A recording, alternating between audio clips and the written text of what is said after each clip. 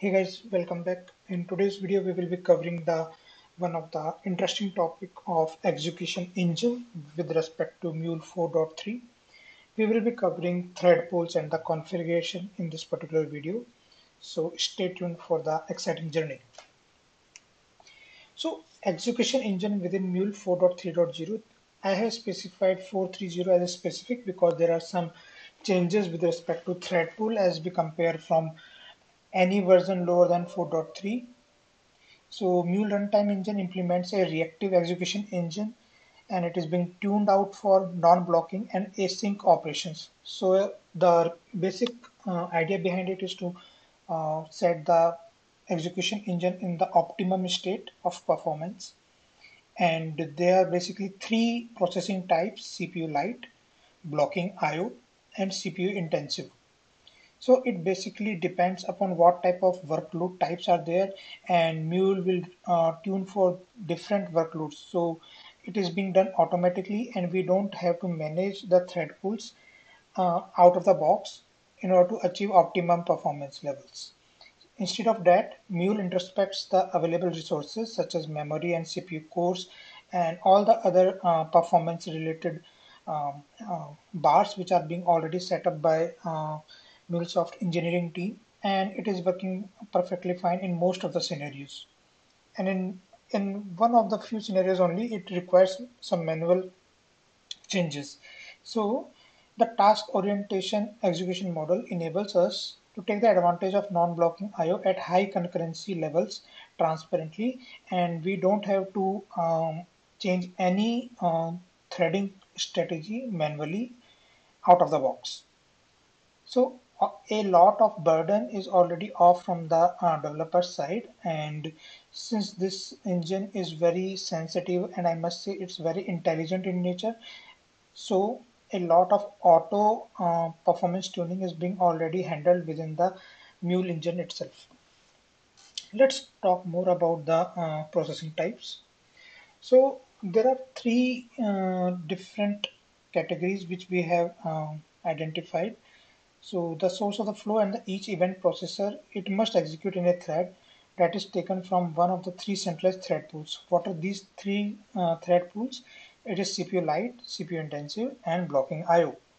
CPU light, any thread or any task which takes less than 10 milliseconds of time, it is being categorized under CPU light, and it is being considered that it will never block in nature.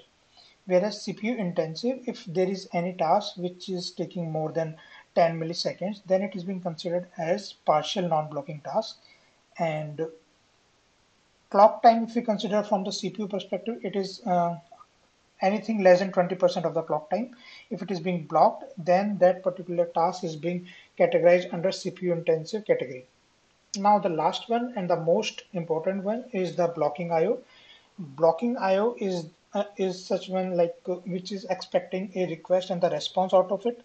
So it could be a database select query, as simple as that. Basically, it waits on the thread for the completion of IO operation. So it is being categorized under blocking IO.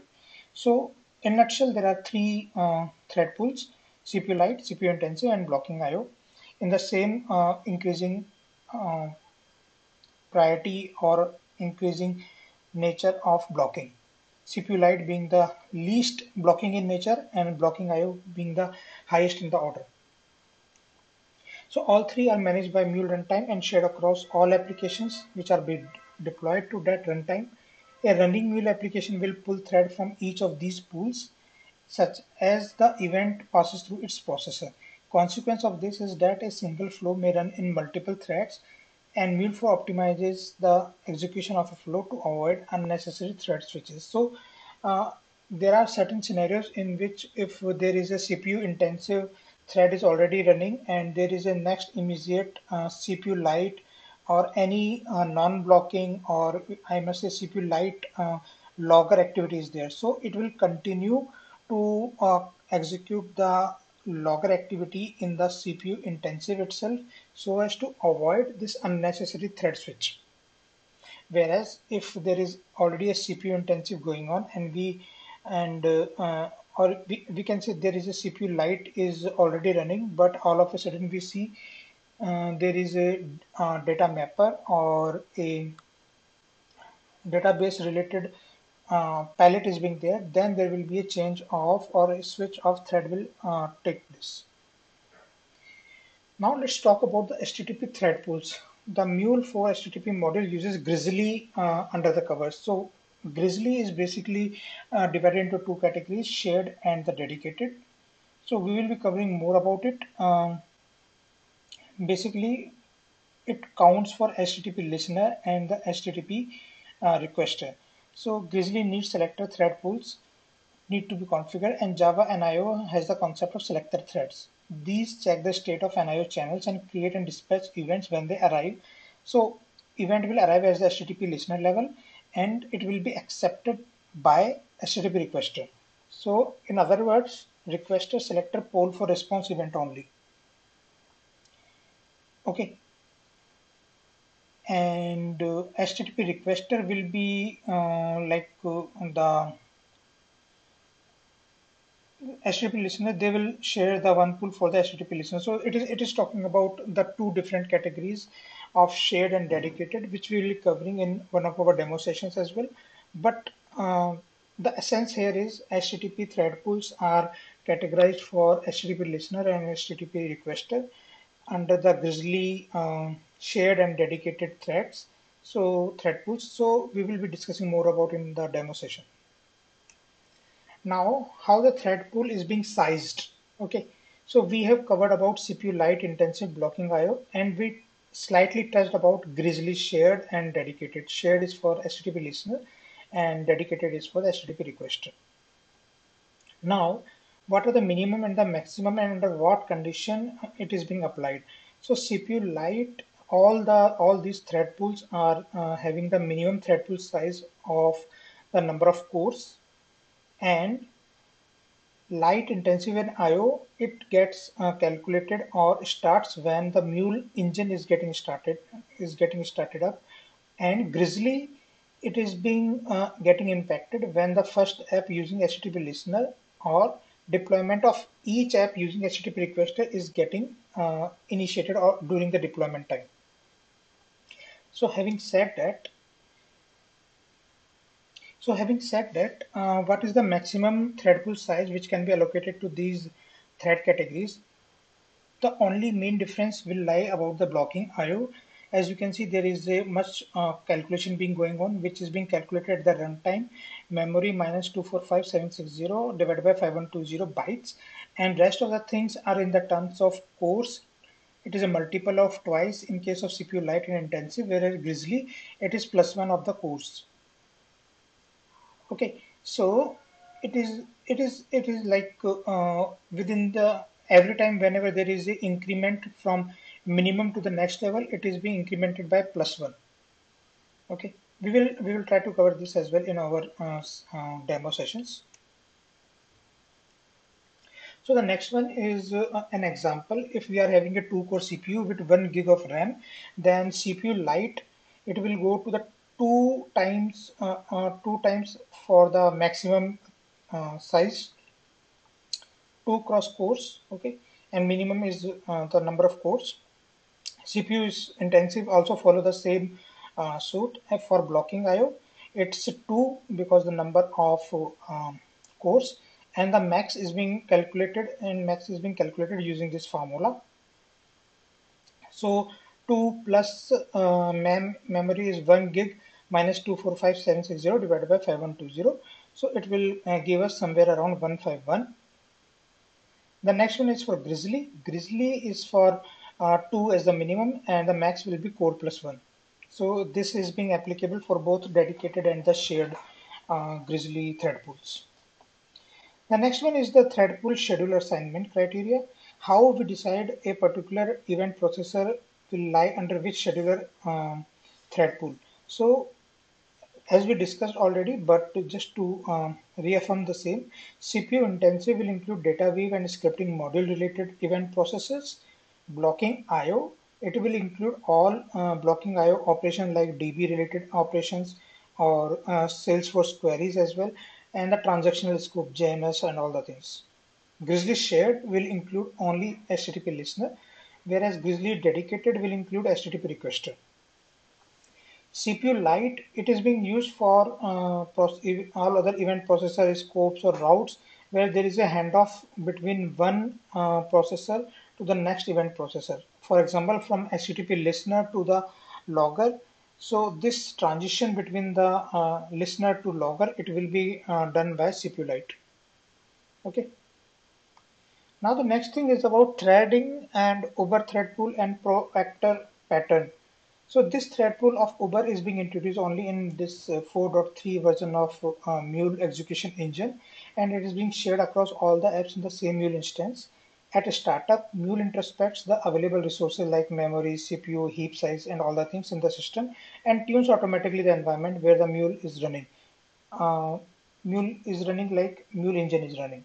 This algo was established through the performance testing of multiple rounds, and this particular setting is being set in most of the cases. It will remain for the optimum performance. So even there is a disclaimer from the MuleSoft vendor side, like there should it is not being recommended to change the used pool strategy nor to change its configuration values. And the configuration is global and affects the entire Mule runtime instance, not only a specific application. So it is being recommended, like we have to perform load testing and with all applications which are being involved in real life scenarios to validate any change in threading if you are going ahead with that. Uber thread pool allows Mule to be efficient, requiring significantly less number of thread switches, and and it is being connected with the memory footprint as well. Lesser number of thread switch, lesser number of memory footprints will be there. And your application and environment will remain light in weight and will perform in an efficient manner. Now, what is this proactor pattern? Proactor pattern is a design pattern which is being standard for any asynchronous execution.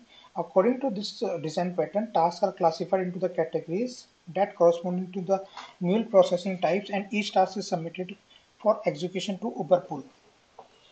Performance testing shows that proactive pattern leads to better performance even with the unique thread pool because it allows threads to return to the main loop more quickly, allowing the system to continue to accept new work while the IO tasks are blocked and waiting. So idea here is to categorize the incoming event processes and to categorize them into the specific thread strategies. So whenever there is an active transaction, all thread switches are suspended and event processes participating in the transaction are executed in the same thread. So I will be covering this particular part within our demo session as well. So configuration wise, whenever your Mule home is being set, inside there will be a conf folder, and within the conf you can see schedulerpools.conf. So schedulerpools.conf, it will be specific for your local Mule instance, and you can configure this or Mule runtime scheduler pool strategy to set the different parameters for Uber unified scheduling strategy, which is being by default, and dedicated if you want to switch over to that one. So Uber scheduler pool strategy is default for Mule 4.3.0 and dedicated is for the other versions of it of Mule runtime. But in most of the cases, it is being calculated on the optimum values of CPU and memory under the different load and stress testing. So you have to double check in case you want to switch or change any of the configurations. Now, what are the things we can change in terms of this scheduler policy strategy? So when you open this particular uh, this file schedulerpools.com, you will come to know about these four particular lines, that is core size, then the maximum size of it, then the worker queue size, and the thread keep alive time within milliseconds. I think it is in milliseconds. By default in 4.3, as I mentioned, the very last line of here is like a scheduler pool strategy equal to Uber. So this is being set, and apart from that, anything on 4.1.x or 4.2.x, it is following the uh, the dedicated scheduler type. Let me try to show you this particular uh, file as well. So what I will do, I will go to my instance, maybe somewhere here. I will go to the show package contents. I will go to the contents of it.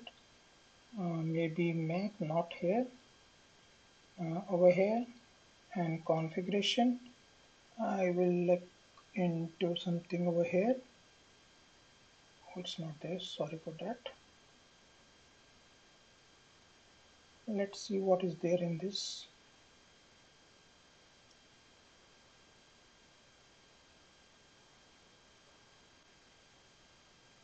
Hmm. Okay, okay. Let me show you. Give me a moment, guys. Let me try to look at my local Mule run instance. So original. So this is over here, and schedulerpools.conf file is here. Let me try to open it.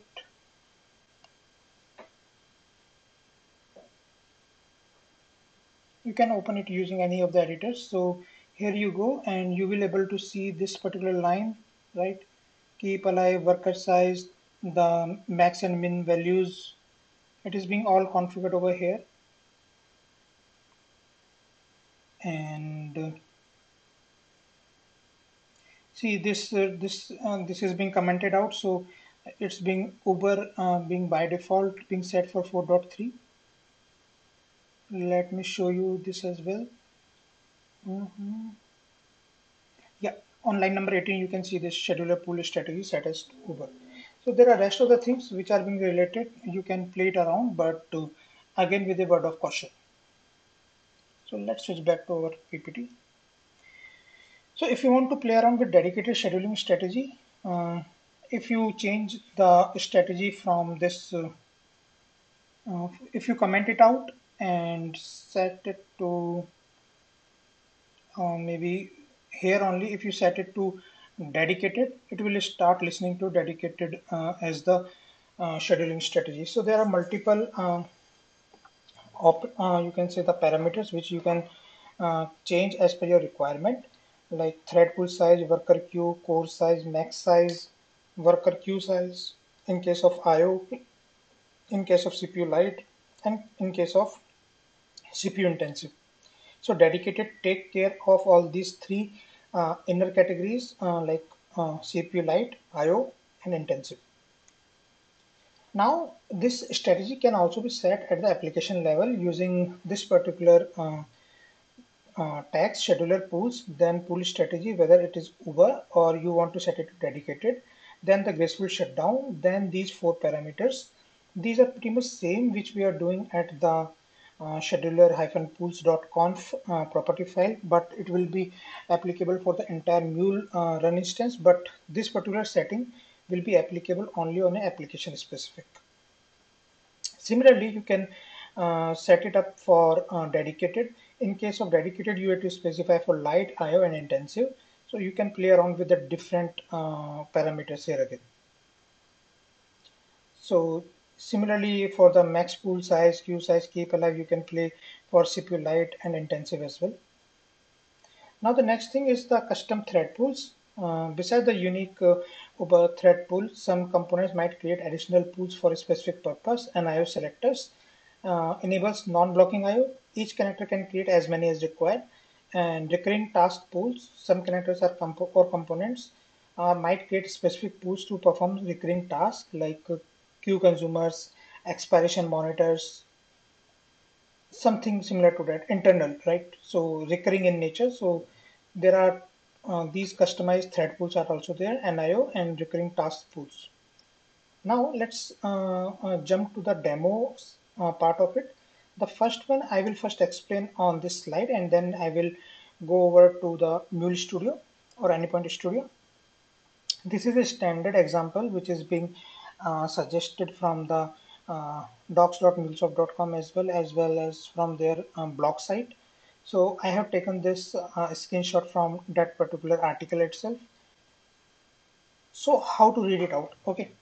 So first of all, try to understand there are five these thread pools being identified: light, intensive, blocking IO, shared grizzly, and dedicated grizzly. And the lower part of it is the thread ID. That is, in this green circle, there is a number that counts for a thread ID. Direction shows the movement of thread.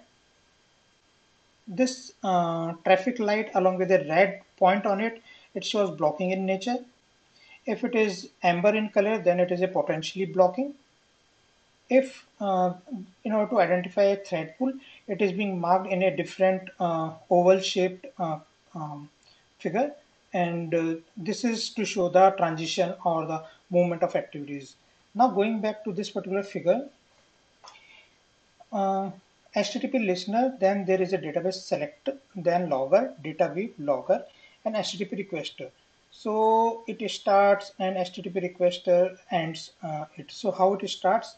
It starts with a CPU. Uh, it starts with a shared grizzly for HTTP listener, and it hands over using this CPU light thread, and it there is a transition from HTTP listener to a database select. Database select is a potentially blocking, or the complete blocking IO is there. So five, this five will set it down it for blocking IO. Okay, now this the next transition will be from database selector to the data view, but there is a logger in between, right? So it will make sure that blocking IO will be taking care of this logger as well.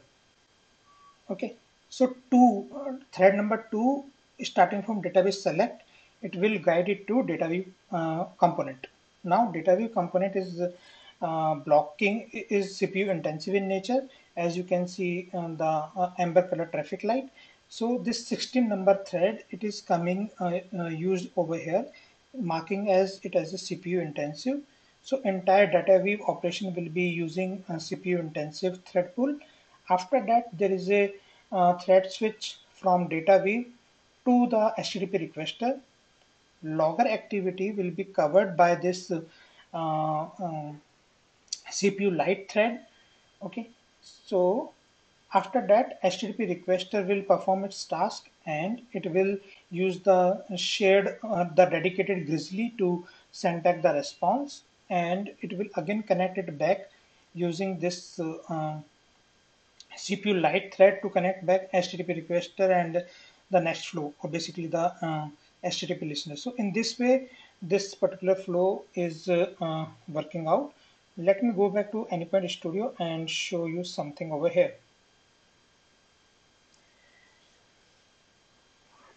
So this is the first part in which there is a listener, there is a select, there is a logger, transformer, and logger again, and then HTTP requester. In order to make sure I am able to see all the logs, I have added a debug async logger. You can make this particular change in your log4j .xml, and you will be able to see all the details within the console. So let's start with the first one. I will start this project. Yes, it's a get operation based HTTP listener threads. Okay.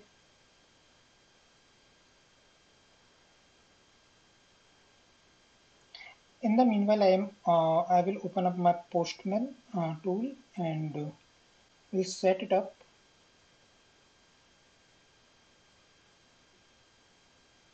So yeah, this one. It will take a couple of seconds to start both of these applications. Let me quickly check. Okay, both are listening out of different actions, so we are good.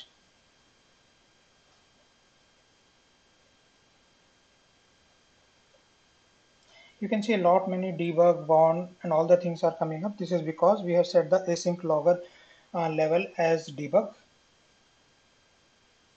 If I remain it, keep it like info only, then we will not be able to see the selector nodes as well, the selector threads. So in order to enable that, I have marked it as debug. Let me clear up the console and hit it from Postman. I got the response back.